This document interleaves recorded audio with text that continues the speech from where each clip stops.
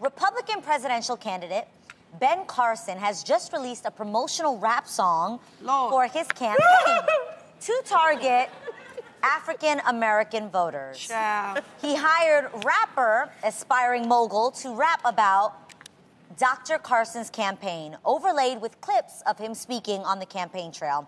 So, guys, let's listen to some. I want to hear. I have to. Vote, revive. Vote, Ben Carson 2016. Vote and support Ben Carson for our next president to be awesome. I like the beat. Wow. I like the beat. It's very gangster. Dang. I'm surprised he went for that type of... Is there a Piper flute in it? What is that? I think so. I heard it. What is that? Were you playing the horn again, Lonnie? Lonnie, do you hear this flute she's speaking of? But more importantly, do you find it offensive that he's assuming that a rap song is the way to the African-American vote? It's not really offensive. It's just like, why are you trying so hard? First of all, the rap is whack. That's why I don't like it. It's like, you know... You're offended that you thought he could get by with this whack song. Well, I want to ask the audience, okay? How do y'all feel? I mean, does this make you want to vote for Ben Carson because... It makes me go the complete other direction, no shade. Yeah. Well, I guess I'm trying to put myself, y'all know I try to put myself in people's shoes. Uh-huh.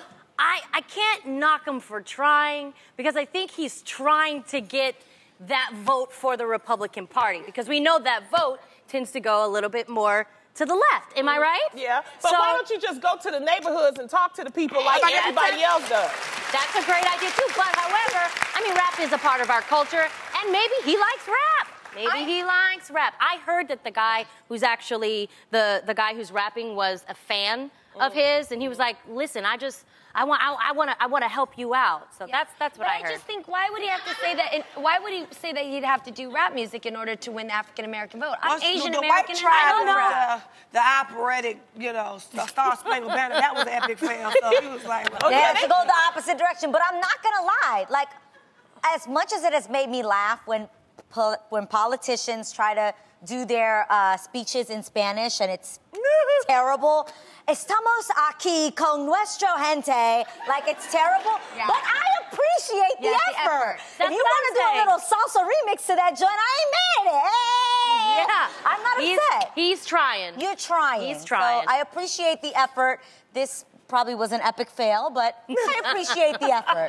Have you guys not heard when, like when President Bush used to try to speak in Spanish? Yeah. No, I haven't. Oh my God. It was so, do you guys remember that? He'd be like, estamos aquí en nuestro. But that's a whole different language. I mean, you know, we're talking about, you know, using music to try to get to a certain base. Yeah, but like Obama had Jay-Z. I don't know what this is. Yeah, but he never came out with no rap song, though. He never was like, let me get to the rap. Didn't have a when Jeezy and them did have a record, My President is Black. Y'all don't remember that? Yeah, but that wasn't based on... song. But that wasn't based on him, you know... It didn't have Obama affiliated with it. What I'm saying is Ben Carson actually is trying to put out pander. his own right. Yes. That's the I'm like, issue. they were using that song in the No, he's trying to be Master P and them, boo. He can't do that. That's not cute. Okay. You got to them. Right.